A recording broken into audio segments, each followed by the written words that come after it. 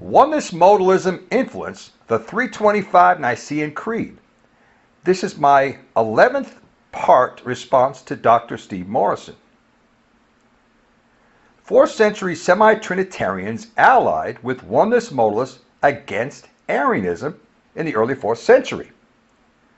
Church historian B.B. Edwards wrote, and I quote, Athanasius, we all know that Athanasius was a Trinitarian, I call him a semi-Trinitarian, because the Trinitarian doctrine was not fully developed into the 5th century rather than the 4th century.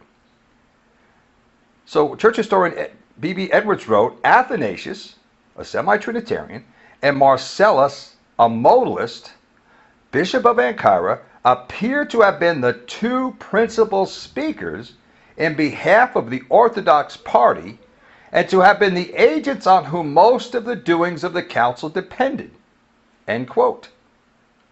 Here we can see that the Athanasian camp, along with the Marcellan camp, united together on the behalf of the Orthodox party, in other words, those that believed in the deity of Christ, against Arianism.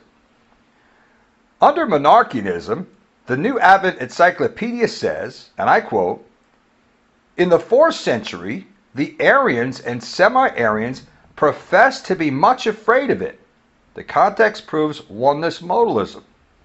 And indeed, the alliance of Pope Julius and Athanasius with Marcellus gave some color to the accusations against the Nicene formulas as opening the way to Sabellianism. End quote. If historians are correct about the alliance of the Athanasian camp with the Marcellan camp, we can be certain that modalistic doctrine contributed to the development of the 325 AD Nicene Creed. In fact, Athanasius actually borrowed terms from the Sabellians in developing the Nicene Creed of 325 AD.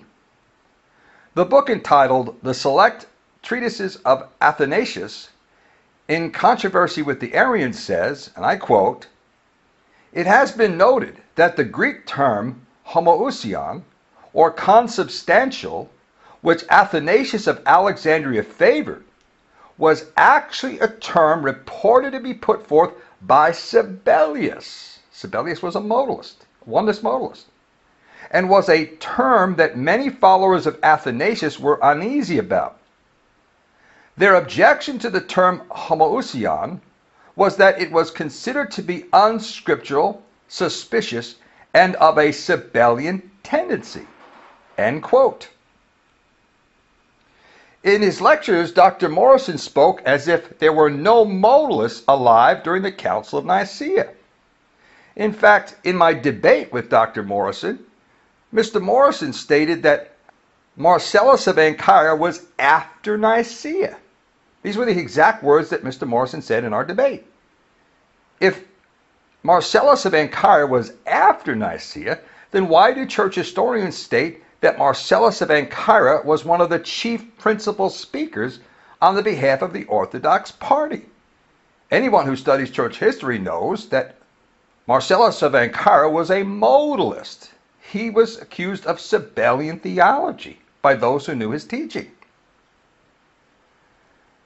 Author Paul Pavao affirmed, and I quote, it is thought that modalist bishops and Nicene bishops allied together against the Arians, who are still numerous after Nicaea.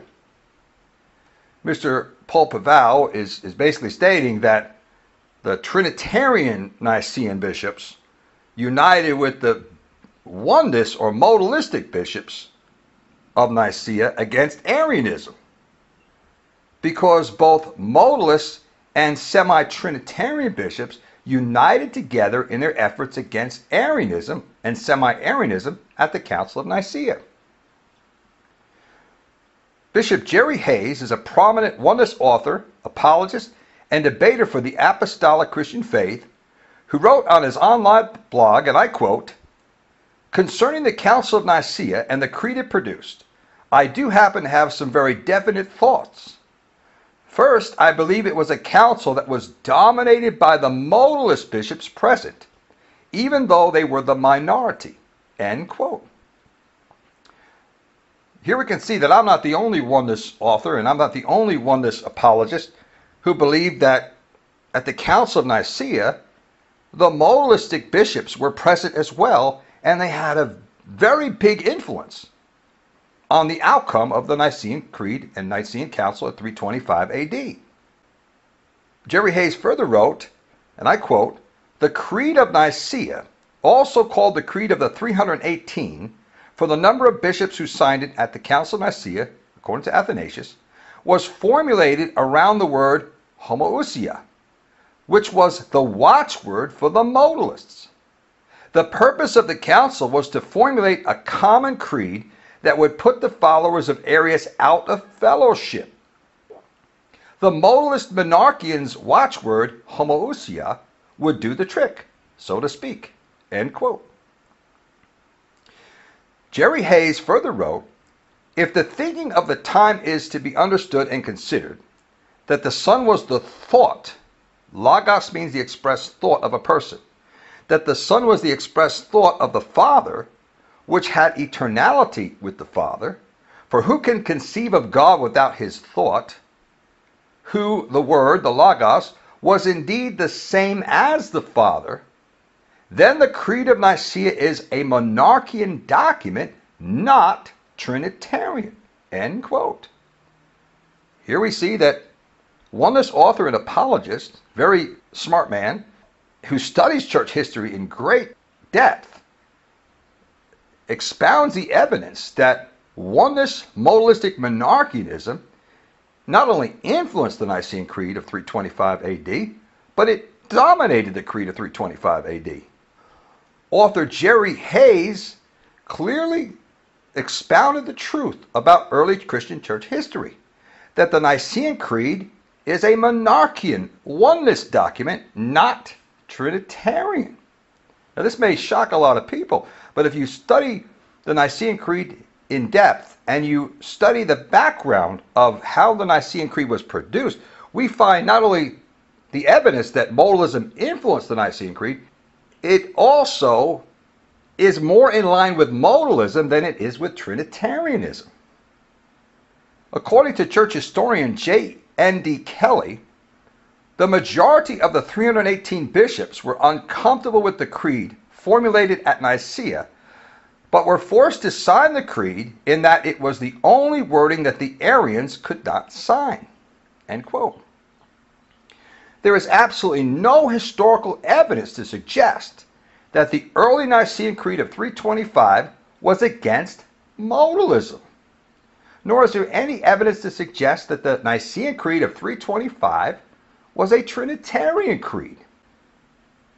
Church historian B.B. Edwards pointed out that the early 325 Nicene Creed actually contradicts later Trinitarianism while affirming oneness modalism.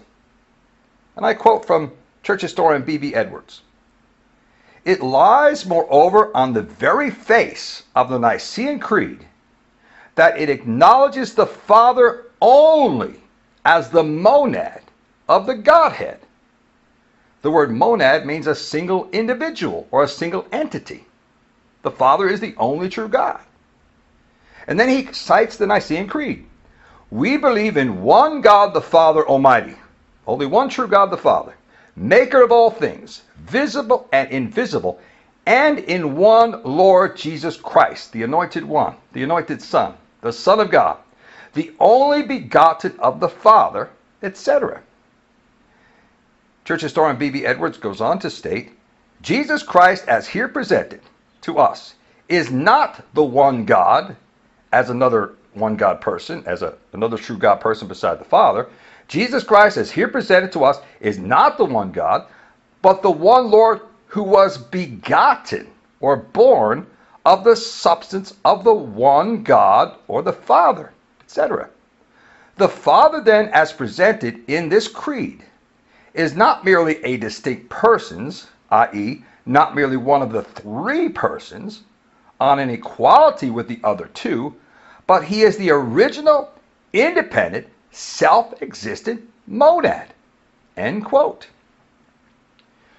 Here we have the evidence from a Trinitarian church historian showing that the original Nicene Creed of 325 AD was not a Trinitarian creed, that it actually contradicts Trinitarian theology while supporting oneness theology in that there's only one true God, the Father, the only monad, the only single individual entity of the Godhead, and that Jesus Christ was produced or born from the substance of the Father, the essence of being of the Father, to become a human being.